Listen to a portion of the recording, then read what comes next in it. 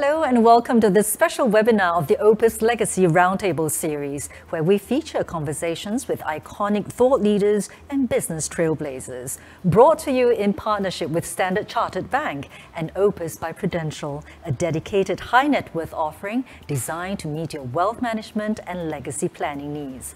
I'm Melissa Hyak. Now, each conversation in the Opus Legacy Roundtable series explores various aspects of crafting a legacy and the motivations and inspirations behind it. In this evening's conversation, we'll explore the idea of longevity, something that's both appealing and daunting. Now, it's appealing because the will to live is a natural instinct for humans, or any sentient being for that matter. It's also daunting because longevity also means being old and having all the problems that come with aging. But apparently, longevity need not equate aging. Is there a difference? And if there is, what is it? And what does it mean for us, our family, and society? Well, this topic is becoming increasingly important because we're all living together, or we're all living longer than ever before. Now, in Singapore, we have one of the highest life expectancy rates in the world at nearly 84 years, and this number is continuing to rise. But increasing lifespans come with challenges. Now, Prudential's latest research, Reimagining 100, shows that more than 2 in 3 Singaporeans are not prepared for their rising longevity from a health and wealth perspective. To learn more about how we can truly make the most of our longer lives, we'll be joined by global expert on longevity and the aging society, Professor Andrew J. Scott, dialing in from the UK. Now, Andrew is Professor of Economics at London Business School. He has previously held posts at Harvard University, London School of Economics, and Oxford University, among several other appointments. He is also a best-selling author. His book, The 100-Year Life, is a #1 bestseller in Japan. His latest book is The New Long Life. Now, the Financial Times calls it a manifesto for better later years that is essential reading for policymakers and chief executives. Now, for the first part of tonight's conversation, Andrew will spend some time sharing his perspective on longevity and how we can start crafting a future full of possibilities for ourselves and our loved ones. And for the second part, we'll go deeper into this topic with Andrew, where you will also have the opportunity to ask him your questions before we conclude. Well, Andrew, thank you for being with us today. Now, as you begin your talk, Andrew, perhaps a quick question to set it off. Now, from what I could tell, you began really focus on longevity and aging society only in the last, 10 to 15 years? So what was the catalyst for you to dive deeper into this topic? Yeah, great question, Melissa. So I guess there's 2 parts. One is professional and the other is personal. The professional is I've always liked ideas that have an impact, and impact doesn't come bigger for me than longevity. But also on a personal level. And by the way, as a trend, I think people have misunderstood it. So it's great to talk about something really important that touches each of us where everyone else doesn't really get it right. But also there was a personal side, which is I was a little bit bored doing what I'd always done, talking about interest rates and exchange rates. I wanted to do something different. And of course, that's one of the features of a long life, how we actually progress and change our identity from one thing to another. There was also something else, which was I had 3 children. And in particular, my middle child, Louis, was just graduating. And he said, "Dad, I'm not going to get a job. I'm going to take a couple of years out." And I was sort of quite angry about that, actually. I was worried and I was angry. But the more I thought about things and thought about why he was behaving differently from my generation and the parents' generation, the more it got me thinking about longevity and how we use the extra time that these longer lives bring. So a mixture of the personal and the professional.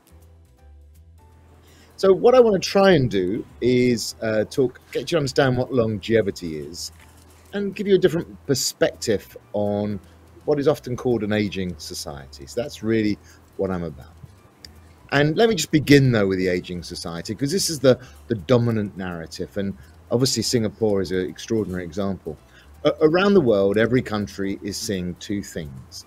A fall in the birth rate. I think it's about 1.3 children now per female in Singapore. And more people living longer.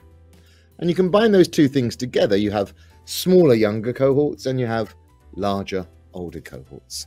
So there's more older people. and the average age of society is increasing. And this is happening everywhere around the world.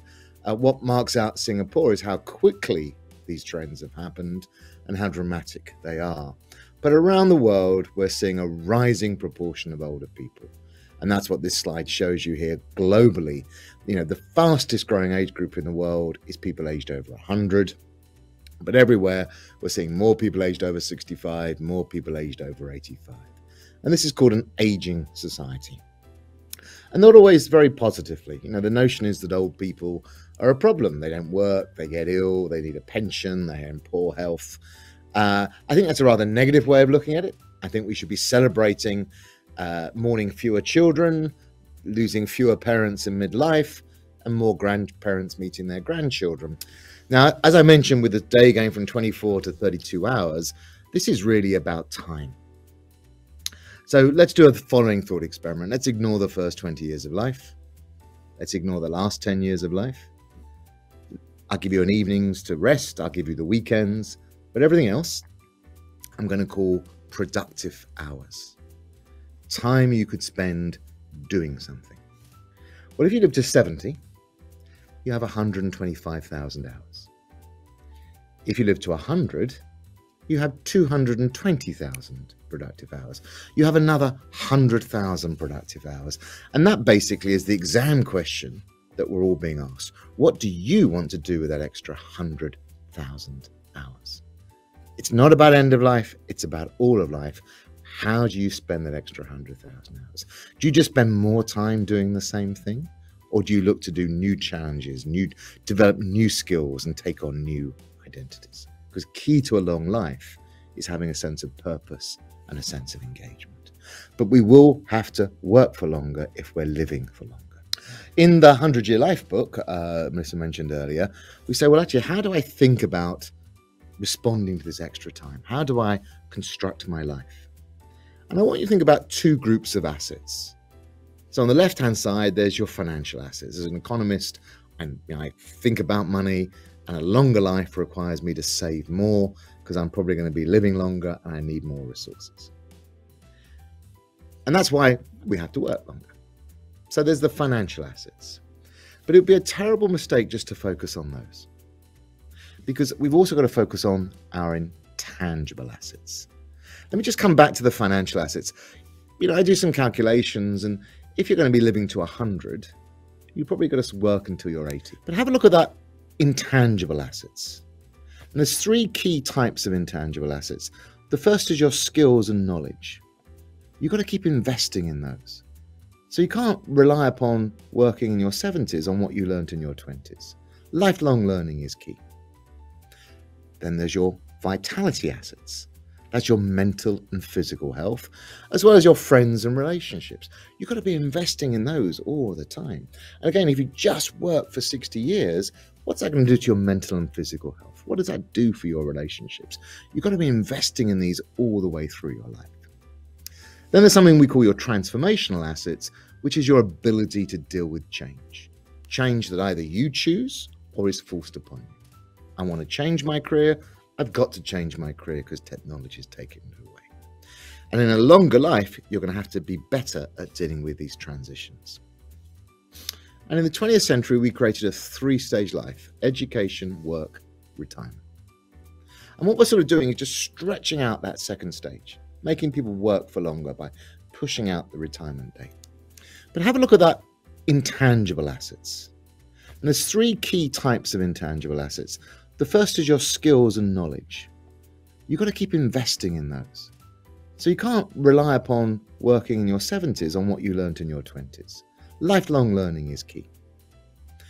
Then there's your vitality assets. That's your mental and physical health, as well as your friends and relationships. You've got to be investing in those all the time. And again, if you just work for 60 years, what's that going to do to your mental and physical health? What does that do for your relationships? You've got to be investing in these all the way through your life. Then there's something we call your transformational assets, which is your ability to deal with change. Change that either you choose or is forced upon you. I want to change my career. I've got to change my career because technology is taking it away. And in a longer life, you're going to have to be better at dealing with these transitions. If you put all these things together, what you realize is that we can't respond to longer lives just by stretching out that three-stage life, just by working longer and retiring later. Instead, we see a multi-stage life begin to emerge. A multi-stage life is one of many careers and different changes and transitions. Sometimes working very hard, focused on money, other times recharging, a better work-life balance, giving you the scope to work on your health or your relationships, or perhaps doing something with the community and being something more social entrepreneur. So that three-stage life of education, work and retirement is beginning to break up. This is a big mindset change for parents. I talked about my own son earlier on, because we're so keen on our children to be successful, we force feed them into this three-stage life. But for all of us, whether you're 20, 50 or 80, this multi-stage life is emerging. If you're in your mid-40s and you're going to be working to your mid-70s, you've got more work ahead of you than you've done already. That's a real sort of big change that comes then with longevity. What do I want to do? How do I prepare myself? Am I bored with what I do? What is the thing that really excites me? How do I make sure that I influence how we age? We mustn't focus on chronological age. That's sort of how many candles there are on my birthday cake.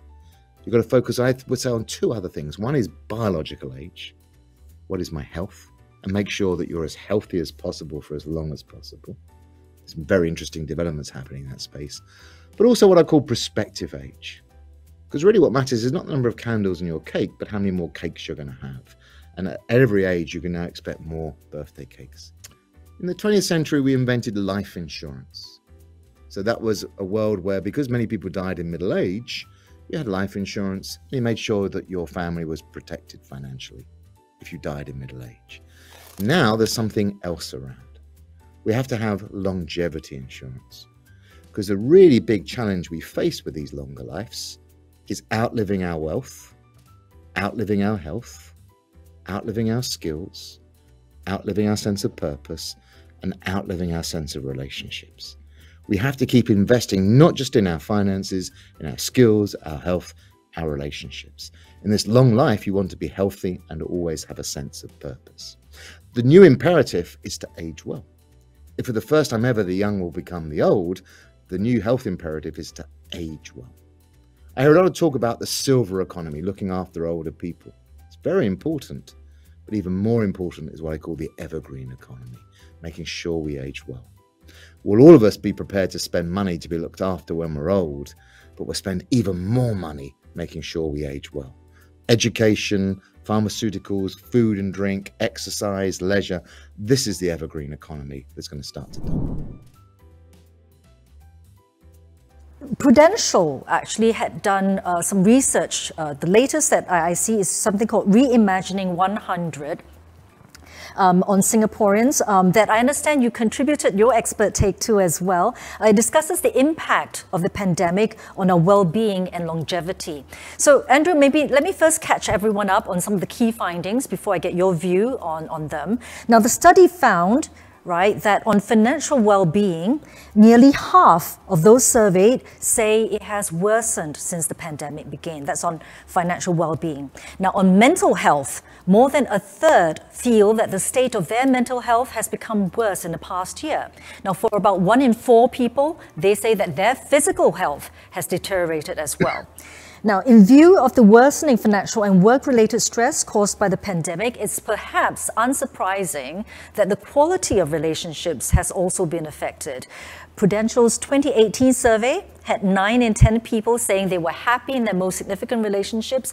But fast forward to Prudential's latest research, that number has dropped by about 30 percentage points from 92% to 62%. That's 6 in 10 people compared with 9 in 10 people before who say they're happy with their relationships. So, Andrew, as we contemplate the issue of longevity, what are the implications of these pandemic findings?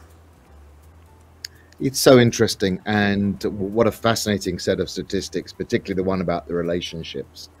So let me just say a few things about when the pandemic first started to sort of happen back February, March in 2020. Here am I, an economist focusing on longevity, and there's a global pandemic happening. And I worried for my own health, my family and the world. But I also thought, wow, no one is going to be interested in longevity in the midst of a pandemic. What is extraordinary is how the interest in this topic has just increased. And in particular, the need to focus on our health has really come to the forefront. The awareness of how many old people we've got who have been particularly vulnerable has been key, but also the recognition that our health is not just physical, it's also mental. And those statistics you gave obviously paint a disturbing picture of a quite extraordinary time.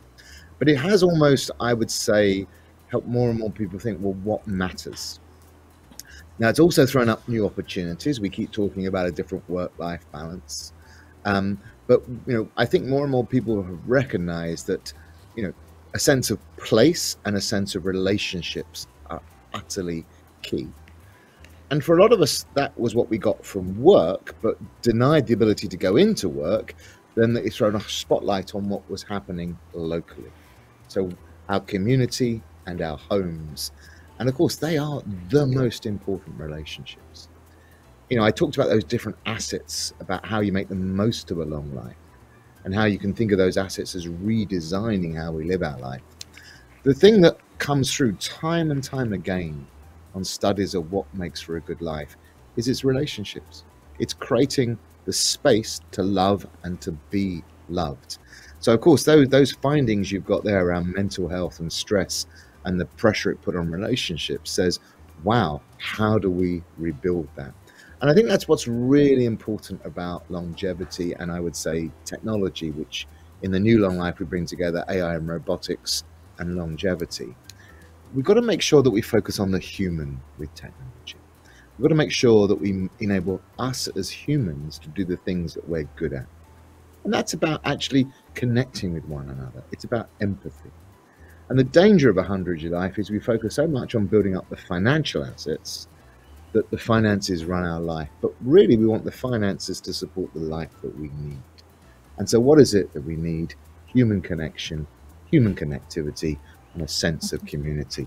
And those things are going to become ever more important. And I think that's what COVID has revealed so very strongly. So we've got to think about investing in a wide portfolio of assets. Yes, you need to invest in your finances. Yes, you need to invest in skills and purpose, but also health, mental health, and relationships. I think it's really interesting that you should highlight especially the importance of the non-financial aspect. I mean, financial is definitely very important, and we will get into that afterwards. I really want to have time to talk about that. But when we're talking about the non-financial aspect, like physical and psychological health, there was a study that I found between Singapore's Ministry of Health and the Global Institute of Health Metrics and Evaluation that found that Singaporeans may be living longer, but are also spending more time in ill health, up to 10.5 years, right? And when it comes to nurturing psychological health, a Prudential study found that Singaporeans also tend to put all their eggs into one basket, their family, right? So would you say that investing in non-financial matters might actually be the most common oversight that people tend to make when it comes to living longer generally? Ageism is a very strange thing because, sexism, I'm probably not going to change my gender. Ethnicity, I'm not going to change my ethnicity. But every person who's young is probably going to become old. So ageism is a prejudice against your future self. So yes, we absolutely have to tackle ageism. And where actually you realize it's not really age that is the issue. People of all ages are just people. So that's the kind of the way in which you, I think, deconstruct this narrative. But it's certainly hard. But as I say, the key thing I think is you can start with your own actions and not try and infer anything from someone's chronological age as to what they need or what they can do. I think that's very, very limiting. Now, financial planning, we did say we want to talk about that, is definitely a critical cornerstone in preparing for longer life expectancies.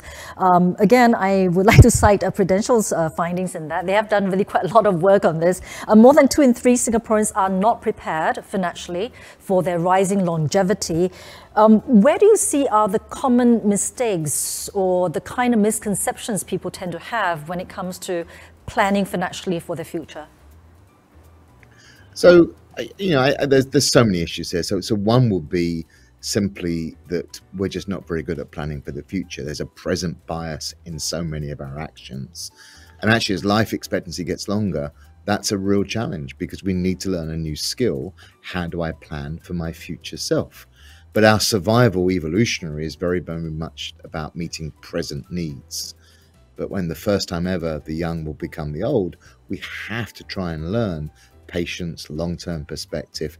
And this is something we can learn, but it has to be taught. So teaching financial literacy, teaching health literacy, all of these things are important. So one problem is we're just not very good at planning for the future.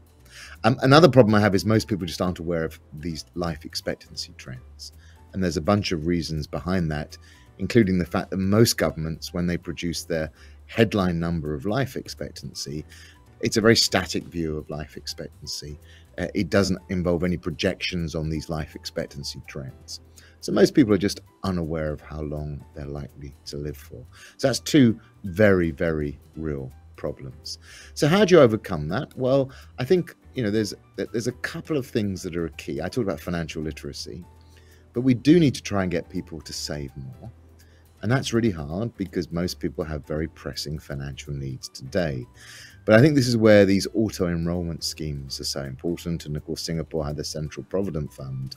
But making sure that you try and help people, even if it's a small amount of money, particularly when they're young, that money gets locked away for a long-term purpose is really key. But then the other thing I want to try and sort of say is I find it interesting as an economist because I will straight away go to think about money. And I'm comfortable with numbers, I'm comfortable with compound interest, but most people aren't. And I think one of the problems with the financial sector is it often tries to tell people, you must save more money, you must manage your funds differently.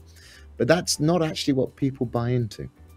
I think what's interesting to me, focusing on time and longevity, is most people are comfortable budgeting with time. Every day, I haven't got enough time. How do I use this time here and there? And if you point out that actually there is this longer life, people start thinking, well, how do I structure that time? And that's when they then start coming into the finances. And for me, that's sort of a way to try and get into financial planning. Finances are key, but the finances support the life that we want to have. And if we can think about the life we want to have, we can then infer a financial plan. And I think for me, that's the really big change that is happening with finances. You do need to save more in a longer life. You do need to plan your finances differently. But there's sort of a convergence occurring with wealth and health, and I think purpose as well. So, you cannot possibly think about your future finances without saying, will I have the health to be able to earn money if I need to? And will I have the skills necessary to earn money as well? So the savings for the future isn't just financial, it's also your health and your skills. And of course, that's important too, because if you haven't got the health later on, you won't be able to spend the money in the way that you want to. So I think the really big trend is this integration of financial health and physical and mental health and purpose and well-being. And that is what I call that longevity insurance. How do I insure myself against living too long? And that's about finances, health, skills, relationships, and money. Money is a way of giving yourself future options, and you have more future. So taking care of the finances is absolutely key. But then there's your health. And the thing I think that is really important for all of us to understand is to focus on age. Age is backward looking. It's about how many years you've had. It's also forward looking, how many more years to go. And what can you give your future self? Making a best friend of your future self is really, really important. So giving your future self money, giving yourself health, giving yourself relationships, and a sense of purpose. Well, I hope tonight's conversation has given you some inspiration and direction on how you can better prepare for living a longer life and building a more valuable legacy. If you'd like to discuss your wealth and legacy planning needs, please get in touch with your relationship manager. And for more details on Opus by Prudential, go to opus.prudential.com.sg. I'm Melissa Hiak. Thank you for joining this conversation brought to you by Standard Chartered Bank and Opus by Prudential. Good night.